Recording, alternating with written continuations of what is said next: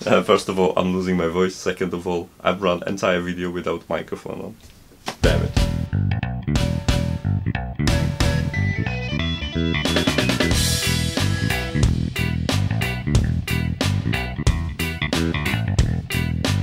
Hi, I'm Marta and this is NotEnoughTECH, and in this third part of Smart and NavBar series we're gonna talk about time and location context, which can be used to trigger NavBar icons, which then later can be assigned to different tasks. And in this tutorial, precisely I'm going to show you how to create a time-sensitive reminder to set an alarm.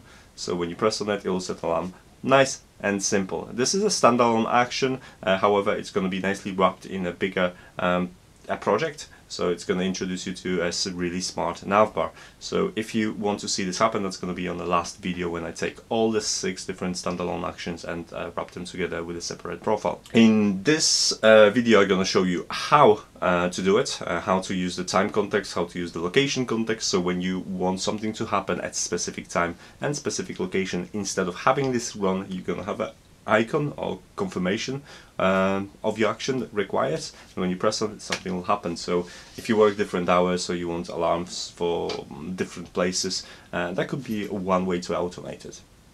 Let's jump into a tutorial, let's jump into a showcase first, and then I'll show you the tutorial.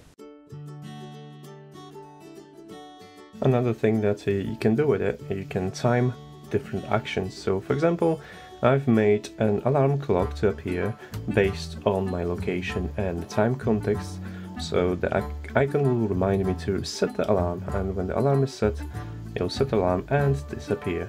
So you can have your evening routine, or if you don't, for example, work in the usual patterns, you can use that reminder to set your alarm and make sure you don't forget the alarm for the next day.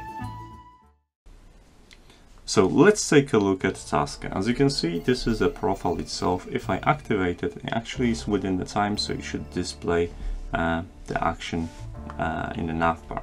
So right now I have this navbar. When I press on it, it will set the timer for me, the alarm, and basically that's what happens. Now there are 2 restrictions on this. I use the variable and the time.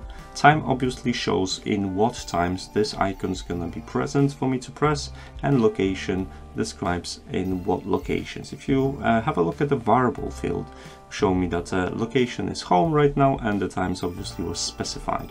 Now let's take a look at the tasks. Now this navbar will disappear after the allocated time using just a reset action, which will set the default navigation bar. And when you want to set it, all you have to do is just a navigation bar and select your task from the list. Now the task itself, it has an icon assigned. It's white, so you can't really see it on this background very well, but that was the bell available in a corner. And it's a simple set alarm action available through TASKER, and then followed by reset, because I want that navbar to disappear and restore my original navbar once the action has been taken. And this is a very simple, but it can be very powerful, because you can set different reminders, you can set different actions, and you can link them to either time or location itself. Thank you so much for watching, guys. Everything's explained in the description for you. There's a link to an article, so if you have any questions, read that first and then pop in the question if you want. Also, I don't have a schedule, so either follow me on social media or use the notification bell from YouTube to get notified when the new video or new content is out. That'll be great. As for now, guys, thank you so much for watching, and I'll see you in the next video. Take care!